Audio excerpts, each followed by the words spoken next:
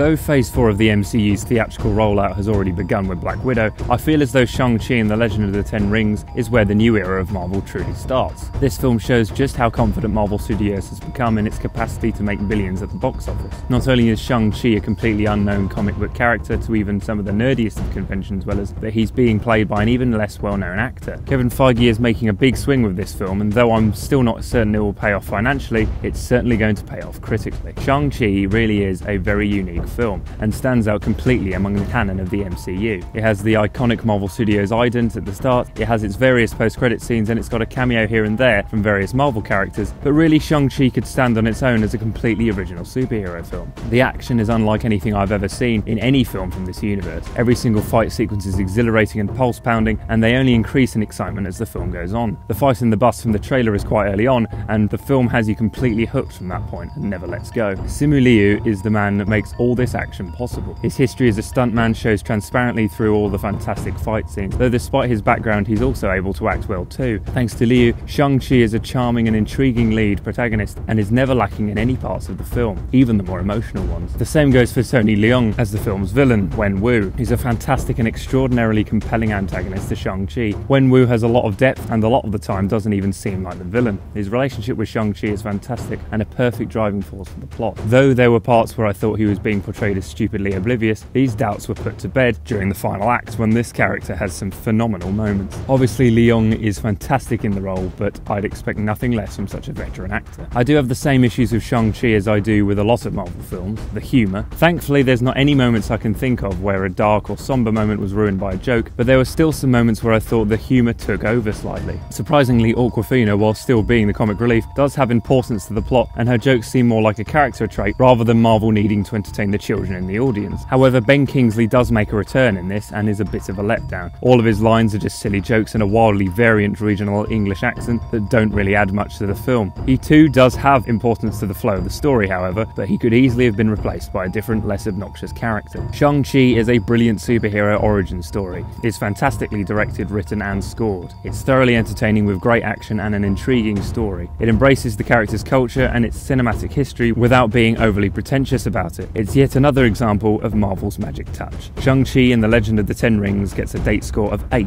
Happy dating, you loners.